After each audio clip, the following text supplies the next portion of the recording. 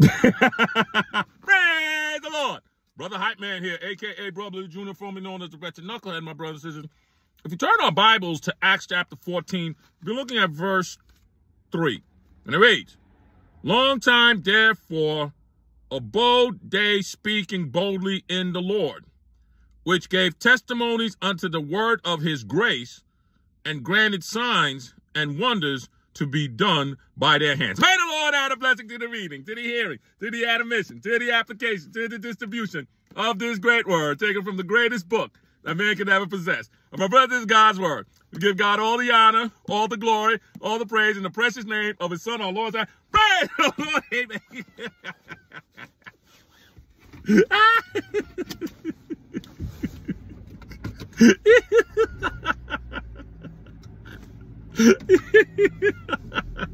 Praise the Lord.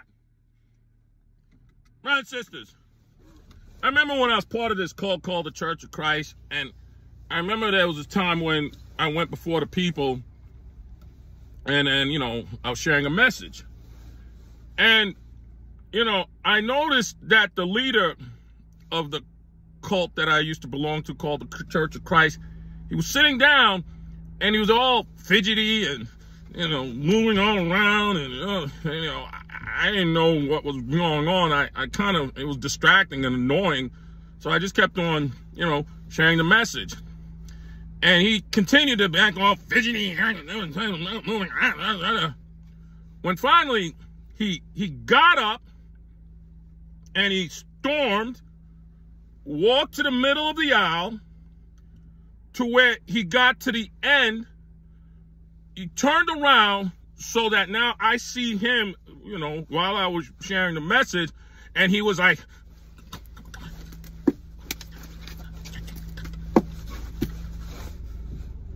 so I was like, oh, okay. I had to stop, you know, saying what I was saying, and, you know, gave the benediction and all that. And later he came to me and started yelling about, Emily, you just can't keep on just taking up time, you know, because, you know, we have to do the second service, and you just look, and you're going, and I was trying to get you, and you're just ignoring me, and you're too long, you can't do that, we on a schedule.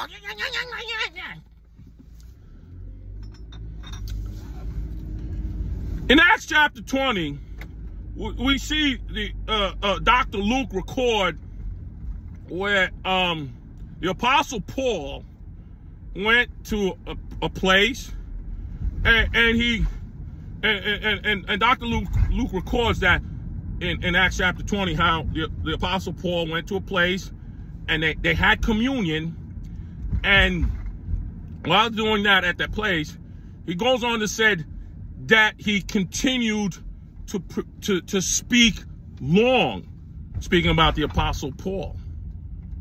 Then he also goes on to say that because Dr. Luke was listening to this long preaching, teaching of the Apostle Paul. Remember, this is year 2022. 2022 being teachable. Teach me, O Lord, teach me. Where we see in Psalm chapter 25, verse 4 and 5, where David writes, "Show me thy way, O Lord. Teach me thy path. Lead me to thy truth, O Lord. Teach me, for you're the God of my salvation, and I will wait on you all the day long." And waiting is a position where the believer knows that God is with them, God is around them, God is in them, and God is teaching through them. And so when Dr. Luke records how, you know, like the Apostle Paul was preaching, and it probably started late in the morning to early in the afternoon. Well, he was preaching this continued long preaching till midnight. And Dr. Luke also records that while the Apostle Paul was preaching from early in the afternoon all the way to midnight, there was this young gentleman who was, you know, listening to the preaching. There was a lot of lights in that room, and this young gentleman went on to the window ledge, got comfortable, and listened to the Apostle Paul long preaching. And the young man who was on that window ledge, he said that he had a great deep sleep, and he was so comfortable that what happened, he moved while the Apostle Paul was doing this long preaching, talking long, and the young man who was on the windowsill, he fell off, and they were 3 stories high. And I would imagine they heard a thud. They looked, they didn't see that young man at the windowsill no more. Then everybody went out, and you know, Dr. Luke, being a physician, he probably checked his vitals and said he was dead. But then the Apostle Paul, who now this long preaching, teaching, ministering, sharing the gospel of grace that was interrupted, you know, he went to the young man. It said, Dr. Luke records that the Apostle Paul fell on him, and he hugged him, and he got up, and he said, "Oh, he's gonna be all right. He's okay." And then the Apostle Paul went back to the place and continued the long preaching. Now this time he preached all the way till the sun rised. And then when he finished preaching, he left. Then that young man who fell out the window, the 3 stories high, who the Apostle Paul, after his long preaching and teaching and ministering and sharing the gospel of grace, that young man who the Apostle Paul said, don't worry, he ain't nothing wrong with him, he all right. He came into the house, and they said he was greatly comforted. And I imagine it went like this: praise the Lord!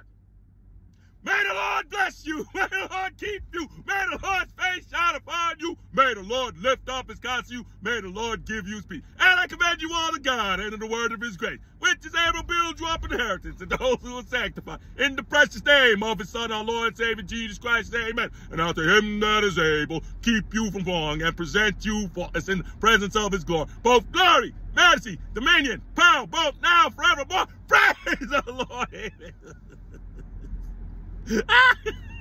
You see, the Apostle Paul, he preached from the gospel of grace while having communion. He preached it from late in the morning to early in the afternoon, all the way to midnight, and then from midnight all the way to the rising of the sun. So that's a little, like, about pretty much 12 hours. I tell you, I wasn't talking that long. It was only 3.5 hours.